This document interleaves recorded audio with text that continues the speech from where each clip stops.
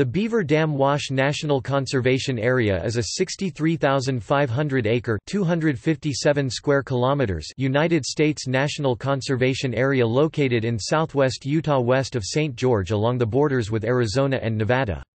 It is managed by the U.S. Bureau of Land Management as part of the National Landscape Conservation System, and was authorized in the Omnibus Public Land Management Act of 2009. The Beaver Dam Wash National Conservation Area (NCA) is drained by Beaver Dam Wash in the watershed of the Virgin River, a tributary of the Colorado River.